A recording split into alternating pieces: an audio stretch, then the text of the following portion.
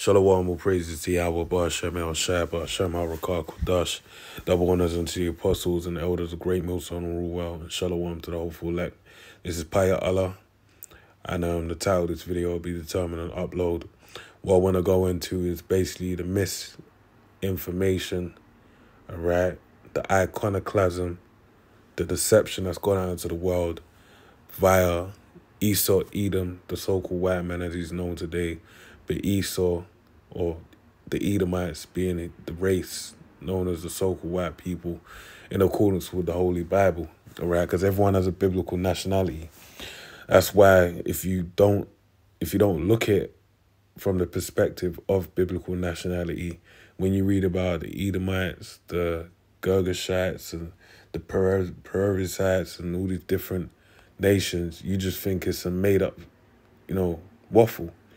But if you actually understand that these are still people here today, but through the course of history, over the hundreds and thousands of years of the earth, all right, recording history of man, that, names have been changed and all that kind of good stuff, then you'd understand that these people are still here.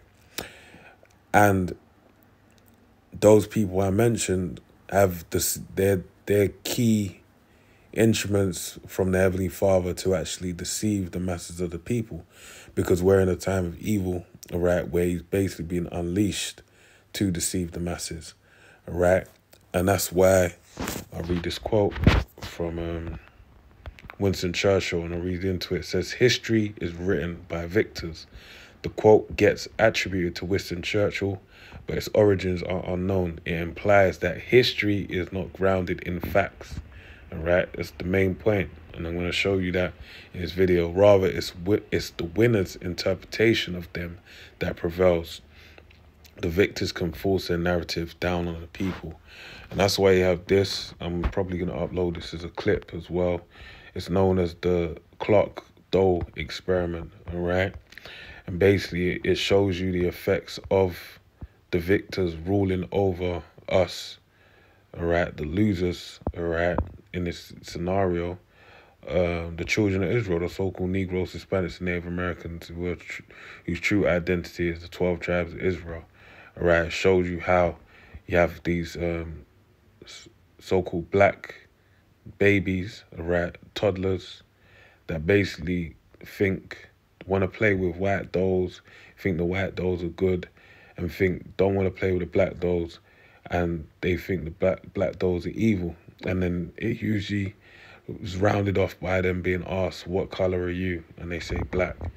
So it shows you that history, all right, is written by the victor, and they've definitely, instilled their doctrine into the minds of the people. So I got a few precepts to build upon that point. Lord willing, be edified. This is Job 9:24. The earth is given into the hand of the wicked, as I mentioned before. Who's ruling the earth? All right? Who has power over the earth? Who would you say is that the power is in that, the world is in their hand? Esau Edom, the so-called white man, all right?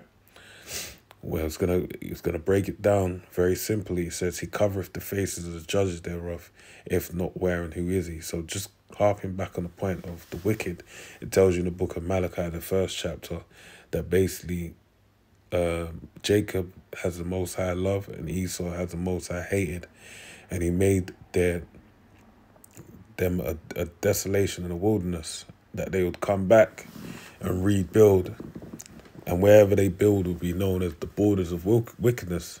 That's why no matter where Esau goes, especially in this modern day world, he basically perpetuates evil upon the earth. And that's why it's shown in Planet of the Apes, he's known as a harbinger of death, all right? Which I believe the word harbinger basically means bringer of death, innit? Harbinger. A person that announces or signals the approach of another, a forerunner of something, all right? So they bring that, all right? So it says, "He covereth the faces of the judges thereof, if not where and who is he?" All right? So if it isn't this man that's actually covering the face of the judges, who would it be? And it could only be Esau Edom, because he is in his might.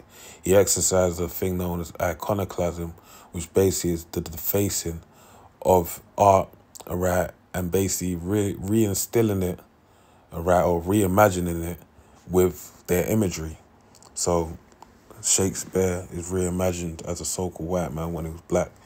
Yahawashi, our Lord, the Most High Power, Yahweh, is reimagined as white people, all right, as opposed to their true identity as Israelites, all right, or should I say, the chosen, having melanin, being dark skinned, all right.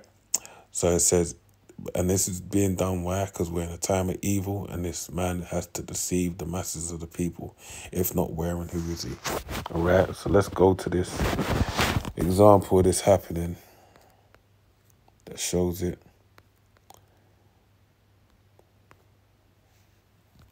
very well. So it's the book of 1 Maccabees 3:45. Now Yerushalayim lay void as a wilderness. There was none of her children that went in or out. The sanctuary also was trodden down, and aliens kept the stronghold.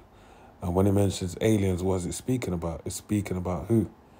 The Greeks that basically came in and subdued the land in accordance with, the history you go into, you read it. All right. The heathen had their habitation in that place, and joy was taken from Jacob, and pipe with the harp ceased, right? Showing you that Israel had a certain type of spirit. When they dealt with music, they dealt with it for what? For a joyous occasion. That's why it tells you in the book of Psalms that, by the rivers of Babylon where they wept, remembering Zion, and they hung their instruments in the willows, right? Because they required a song, and they said, how could we sing our songs, that remind us of the motherland in the place of our captivity, all right? Showing you they had a bit of, well, not even a bit, they did have a lot of decorum, all right? And they held themselves to a high esteem. Whereas in this kingdom, all you get from Jacob is a song and dance, even when you don't want it. Wherefore the Israelites assembled themselves together and came to Maspha over against Yerushalayim, for in Maspha was the place where they prayed aforetime in Israel. And then they fasted that day and put on sackcloth and cast ashes upon their heads and rent their clothes and laid open the book of the law, wherein the heathen had sought to paint the likeness of their images. All right, so this is being a key point. All right, you basically have the heathen nations, and this is something that ain't new. All right, but I mean, obviously, because in the time we're in now. But going back then, this is what Esau done, being the deceiver that he is. He opened the book of the law, said, "Yep, this is what we're gonna do. We're gonna paint all of these men in accordance with who we are." All right, and so the new children that be born, remember they said if they were circumcised, they'll murder them. All right, they would, and history tells the tale that when they were born with Greek names, all right, and spoke Greek, and basically became Hellenized, all right. That's why you have Hellen and Hellenistus, all right, due to the great Hellenization of our people.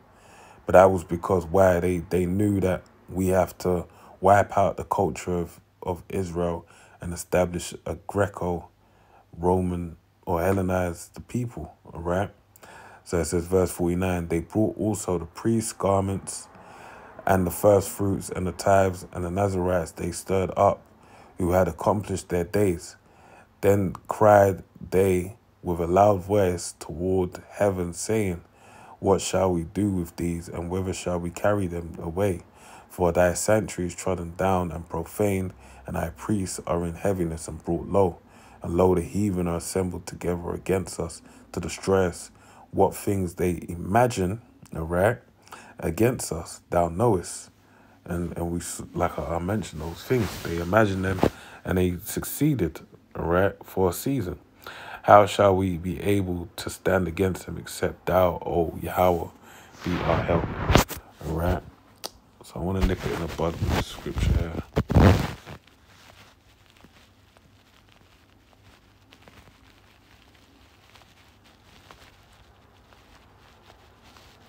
It's the book of Psalms 40:7. It says, then said I, lo, I come In the volume of the book, it is written of me. As the Spirit resting upon King David, and basically saying, look, if Yahawashi speaking, right, lo, I come in the volume of the book, it is written of me. All right, now inside of the book, this is how you get around the imagery that's being presented as modern day. It was shown historically, it happened back in the Greco-Roman Empire, but today, what is it shown as? It's shown as with Caesar Borgia, Jesus Christ, all right, or Rapper's Christus, which basically Yahawashi, when you go into the Bible, it shows you the true Yahawashi. That's why the Lord said, then said I, lo, I come. In the volume of the book, it is written of me. If you want to really find Yahawashi, you have to open the book and read, all right? That's where you'll find him, okay? I delight to do thy will, O my power, yea, thy law is within my heart, all right? And that's another thing. You can see by the characteristics of Yahawashi, everything that pertains to the truth of the Bible is written inside of the Bible. The true imagery of Yahawashi, the true characteristics of Yahawashi is all shown in the Bible. When you open that book and you read it, then when you see Jesus Christ, all right, even Muhammad, all these different things, but mainly Jesus Christ, then you know that it's a fallacy, it's a lie, because it doesn't line up. He doesn't look like him, nor does the behaviors fit the bill in terms of what Yahawashi is. I preach righteousness in the great congregation. Lo, I have not refrained my lips, O Lord Yahweh. All right, thou knowest. I have not hid thy righteousness with my heart. I have declared thy faithfulness and thy salvation. Yeah, but you have to seek it. Seek and you shall find. All right, knock and the door shall be opened unto you. But there has to be some due diligence that needs to be done. The groundwork needs to be done to find it, because it is not readily available to everyone. I have not concealed thy love and kindness and thy truth from the great congregation. All right, and it will be found if you are of the children of the elect. All right, if you are Salakia, if you are of the elect. All right, because the truth is out there. God is the Most High Power, who they call God, is a so-called black man. His son, Yahawashi, is only begotten, is also a so-called black man, all right? And these things can be found very simply and plainly if you read the scriptures, all right? And even the video, Scrappy mentioned that he knows they were Kemet, but now how would they bring a white person in there? Well, they wouldn't, all right? Because they'll stick out like a sore thumb if they're trying to hide away from Herod, all right? They would have just had people just say, hey, there's some family that belongs to your land. What are they doing over here? All right? But that just shows you everything. That the true Jews, the Israelites of the Bible, are men of color, and specifically the so-called Negroes, Hispanics, and Native Americans. So with that, I pray you will edify to the next one. Say shalom. Shalom.